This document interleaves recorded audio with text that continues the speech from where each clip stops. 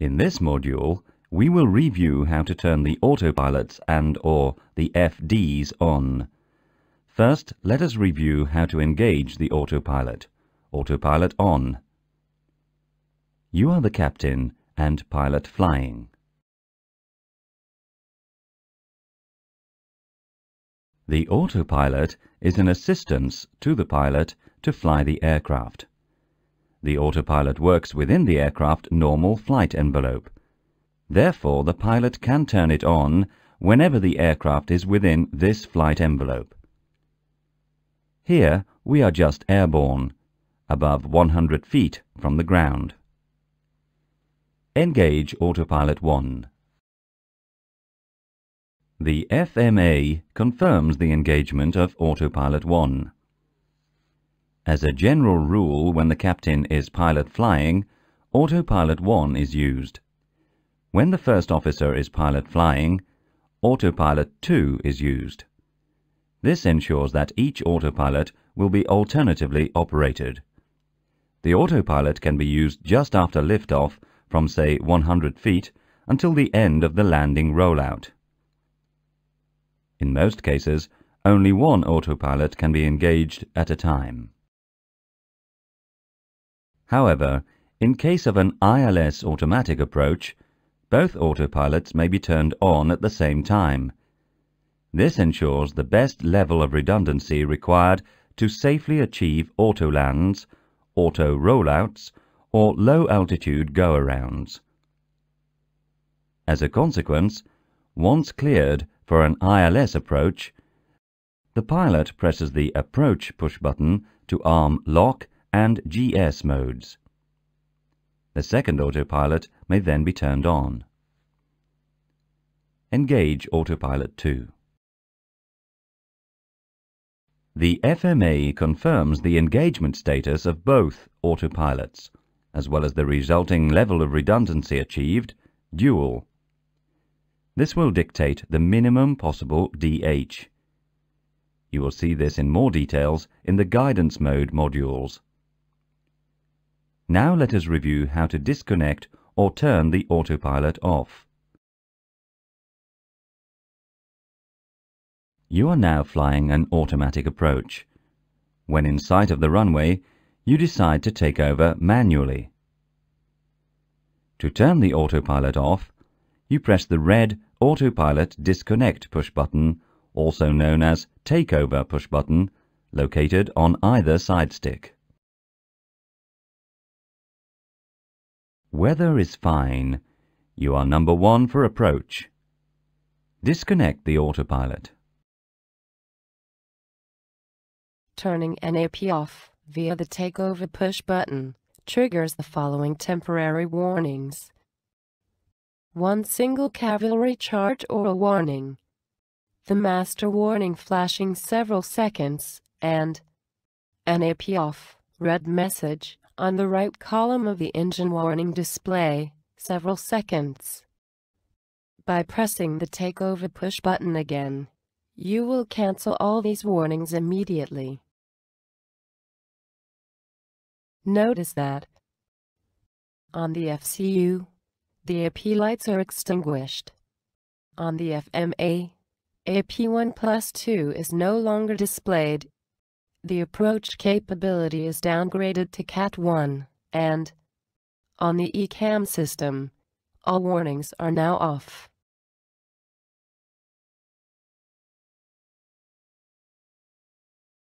The recommended technique to set autopilots off is to press the Autopilot Disconnect push button on a side stick.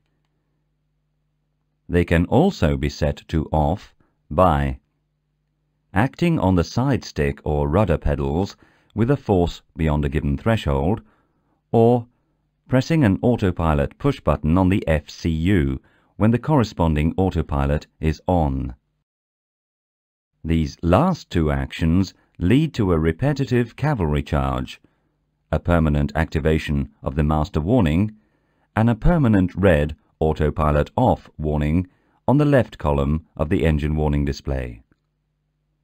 This is considered by the FG as an involuntary autopilot disconnection. The FG also drives the Flight Director FD symbols displayed on either PFD. The Flight Director is an assistance provided to the pilots to accurately hand-fly the aircraft along a given segment of trajectory.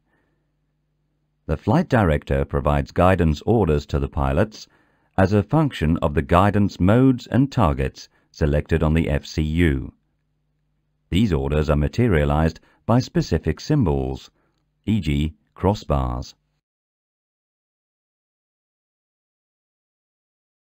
The Flight Director symbols are displayed on either PFD. The symbols on PFD1 are driven by FG1. Those on PFD2 are driven by FG2. The engagement status of the Flight Director is indicated on the FMA. Here the Flight Director symbols are called crossbars and are referenced to the aircraft attitude symbol. To turn the Flight Director on or off, use the Flight Director push button located on either EFIS control panel. When a Flight Director is on, the green bars of the corresponding push button are illuminated. Here, both FDs are on. Let's turn them off.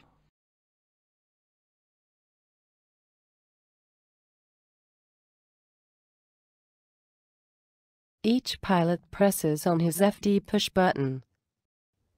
FD bars are removed from the PFD. FD engagement status is cleared on the FMA, and FD push button green lights are extinguished.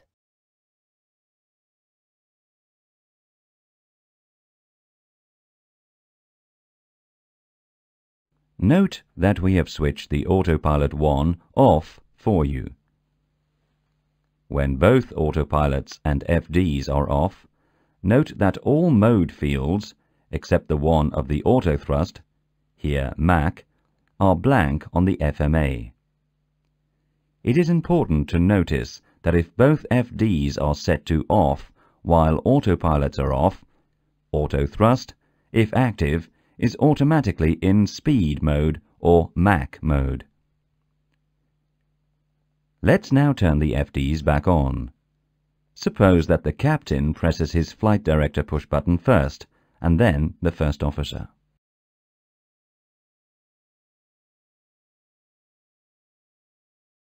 FD1 is on. The crossbars are displayed on PFD1.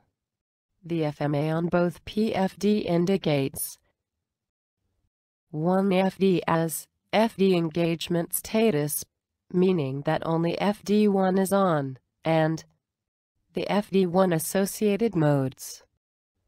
Notice that FD1 push button illuminates on green on the EFIS control panel. Let us now turn the first officer's FD back on. Note, when both APs and FDs are off and you turn one of them back on again, it comes up in basic modes: vertical speed, heading, or FPA, track.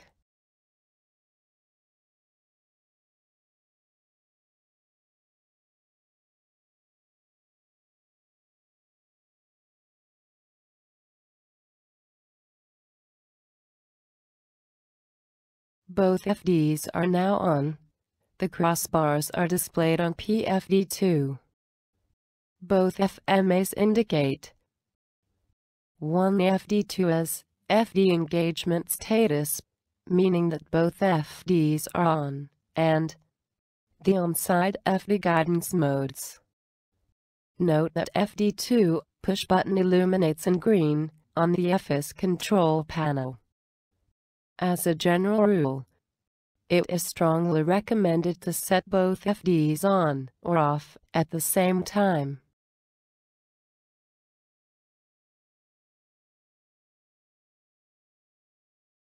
Let's review the FD symbols. The FD crossbars consist of two independent bars, referenced to the aircraft attitude symbol.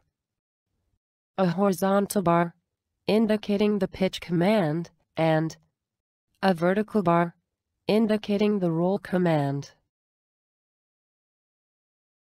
The roll bar is replaced by a yaw bar index for takeoff and landing rollout purposes from an ILS-equipped runway. The yaw bar assists the pilot to properly track the localizer on ground while in low visibility condition. The principle of the Flight Director crossbars has been reviewed in the EFIS module. Let's review another Flight Director symbology. We have seen the Flight Director crossbar symbology referenced to the aircraft attitude symbol. The other Flight Director symbology is referenced to the Flight Path Vector, FPV, or bird. The bird can be displayed on/off on the PFD by pressing the heading, vertical speed, track, flight path angle push button on the FCU. Click on the heading, vertical speed, track, flight path angle push button.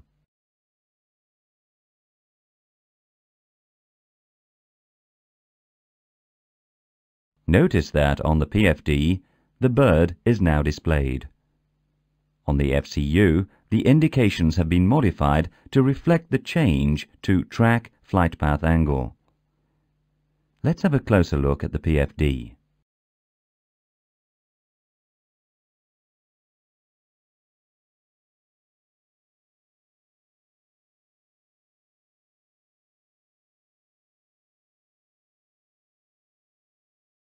The Flight Path Vector, FPV, is displayed.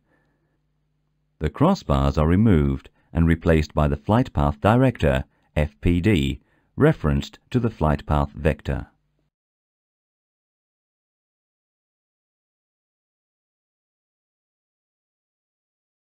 In case Flight Director bars are displayed and the guidance modes are vertical speed and/or heading, these modes are automatically changed to track, flight path angle if you select the bird on. Have a look while we do this for you.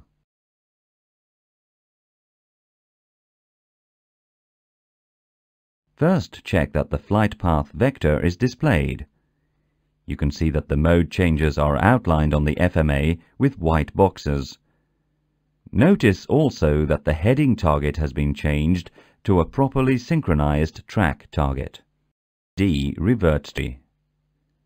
The flight path vector is the best flying reference to fly a stabilized segment of trajectory, i.e. an approach, but attitude is the best suited flying reference to fly a dynamic maneuver, i.e. a go-around. You will further practice the use of the flight path vector and FPD during the simulator sessions.